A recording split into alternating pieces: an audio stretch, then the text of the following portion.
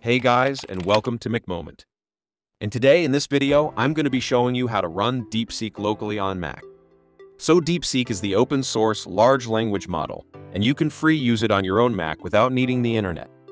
If you're new to the channel, make sure to subscribe and let's dive in.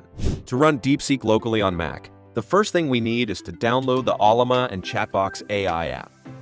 I've put the download link below the description.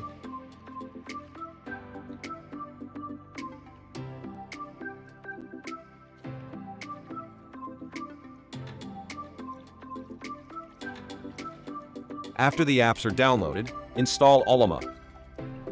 And then here, it's saying that we need to run our first model. So copy this command and then click on the top right corner to open the Spotlight. Search for terminal and paste the command here. Now it's starting to install the Allama. After Allama is installed and running, you'll need to install the DeepSeek model. So going to Models page on Allama site and search for DeepSeek here.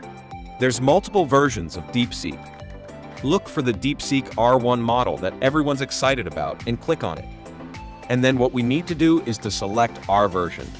The higher the size, the more resources it's going to take, but the more accurate. Here, I'm just going to use the basic 17B, for example. Copy the command and then execute it in the terminal window. Once the success message is displayed, shut down the terminal and let's install Chatbox. This is a free chat application which is going to help manage the user interface for use DeepSeek.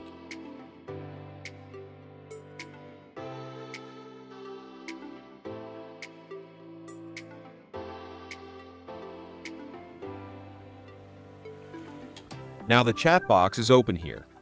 To configure this, we don't need to pay for anything. Here we select Use My Own API Key or Local Model option. Select the Allama API. Select the DeepSeek R1 we have. Now you can enjoy your DeepSeek model.